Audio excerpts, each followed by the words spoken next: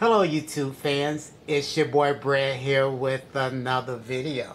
Today we're going to be looking at two bike bales that I purchased off of the internet. The first one on your left here is from West Biking. They make a lot of bicycle stuff on the inexpensive side. Purchased this one's off of AliExpress, built by again West Biking. The one on the right is a no-name brand dual bale that I purchased off of Amazon. This one took unbelievably, I ordered this on July the 9th and it's August the 13th. Took a really long time to get here from China.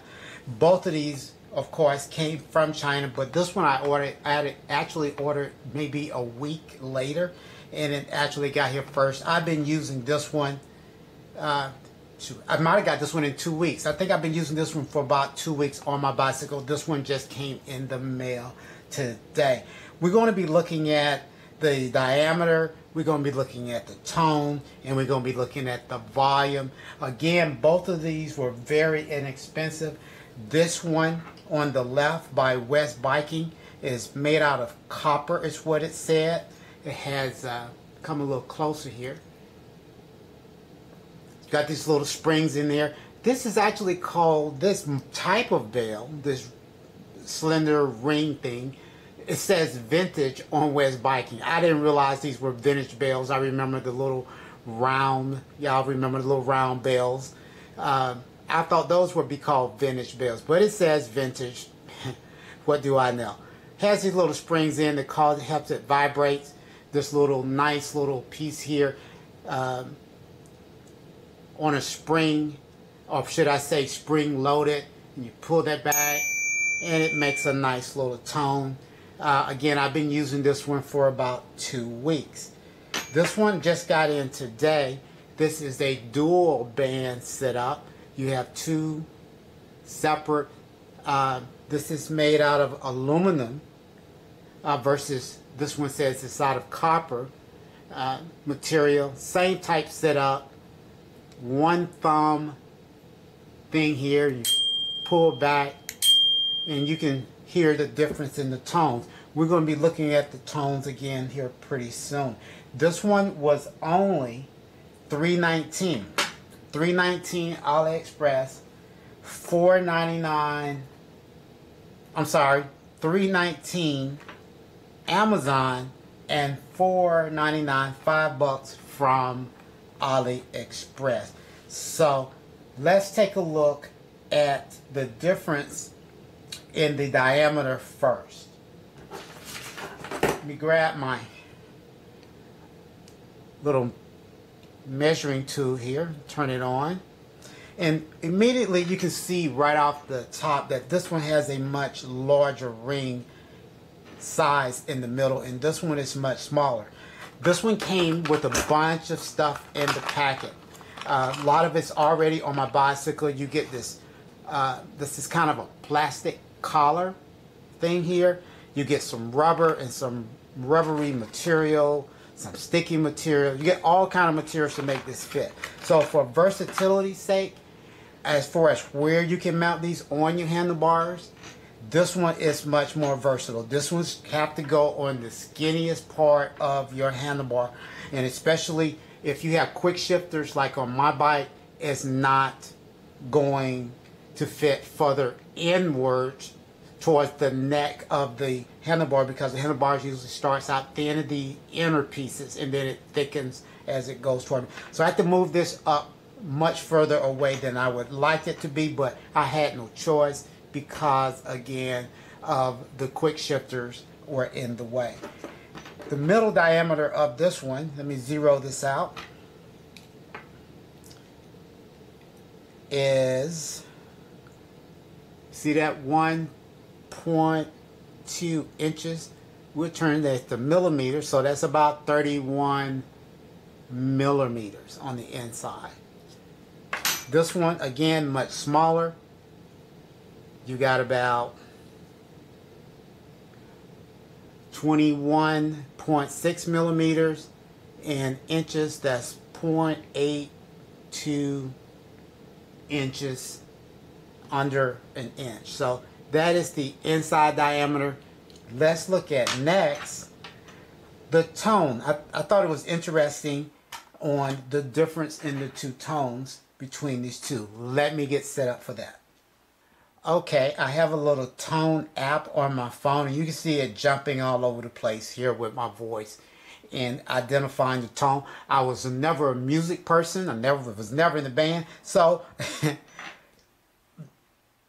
I'm just going to show you what it says on here as far as the note that you get from these bells. Again, starting with the West Viking.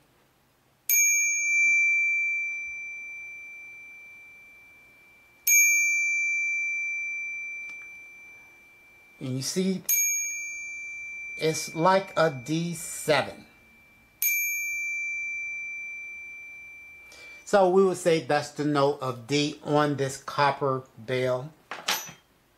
Let's try the next one. And this is the No Name brand from AliExpress for $3.19 again.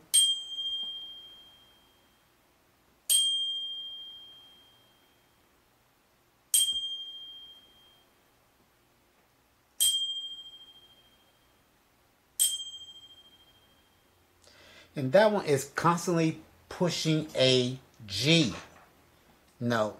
So we got D. So can I do this? And we got G. Depending on the note you think's best for your needs. The whole thing is, will people hear you? It's the whole key here. Now let's check the volume levels. Let's get set up with that. Right, we got a little decimal meter going here, the decimal app that I downloaded.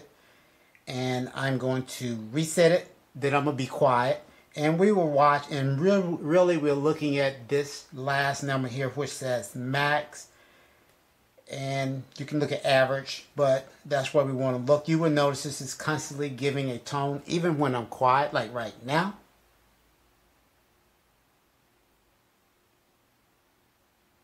There's about 46, 47 decibels that it hears something. I don't know what it's listening to.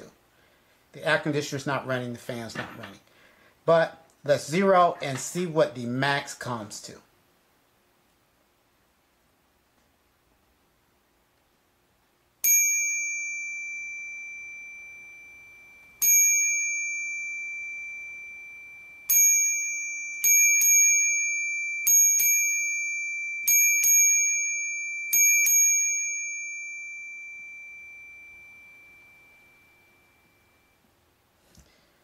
So we maxed out about 89 on that one.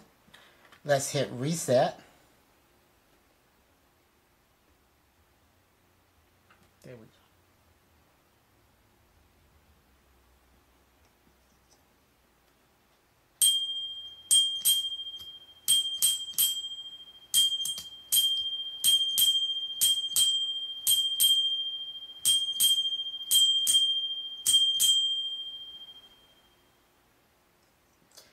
We got about 88 decibels. So they're right in there together, guys. Not much difference between these two. It's just the tone or the note. And I think the note is important as far as what do people respond to? What do people respond to? I noticed that, like I said, I've been riding with this one for about 2 weeks now. Now, I'm going to recommend that if you ride your bike, especially on areas where people are running and jogging, to put a bell of some type on your bicycle. Again, I'm only testing the cheap ones here. This one, and the reason I did that, because you guys know I'm always looking for the inexpensive alternative. This one is in the model of the Nog Oi, K-N-O-G-O-I, which seems to be like the standard. If you look on Amazon, you look up K-N-O-G-O-I, and that would be the expensive standard of this type of bell. They run from $18, and I've seen some for $37. So I don't have those. I cannot make a comparison. Will not be making a comparison with the more expensive models of these. Couple of these bails. But again, I just really want to recommend that you have a bail on your bike when if you ride in populated bike trails and stuff like that. I do ride on a somewhat multi-use walking, biking trail that people utilize, and they got both of their headphones in sometimes, so you got to really be careful. And then, give them notice ahead of time. They're covering the whole bike trail, 3 or 4 people abreast sometimes, and just to let them know you're coming, or you can hollow out. So I like to use the bell. It gives them a nice little tone. I'm not hollering at anybody. Nobody feelings gets hurt. Try not to, because you know how we're all in our feelings these days. Another thing I want to show you here, the last thing I should have showed you in the beginning, is that this one is hinged. You notice there's a hinge here, so when you take the screw out, you can hinge it over where you need to mount it on your bike. And this one is not. So if you have a very thick part of your bike tube that you're trying to put this on, you could end up probably snapping it. It will only really go on at a tube that's of similar size. This one did not come with any rubber or anything. Of course, you can use electrical tape or anything if you have a slippery issue, but it just has a screw and there is no hinge. So try not to, I would not recommend stretching this over a larger part of your handlebar tube. But that is it, guys. Wanted to show you those 2 products. Again, on the cheap side, both of them right under $5. Both of them about the same decibels, just 2 different notes going on there. And don't forget to like and subscribe if you like anything on this channel. And of course, there will be links to both of these products below. I don't get anything out of it. They're just simple links to the products if you want to check them out.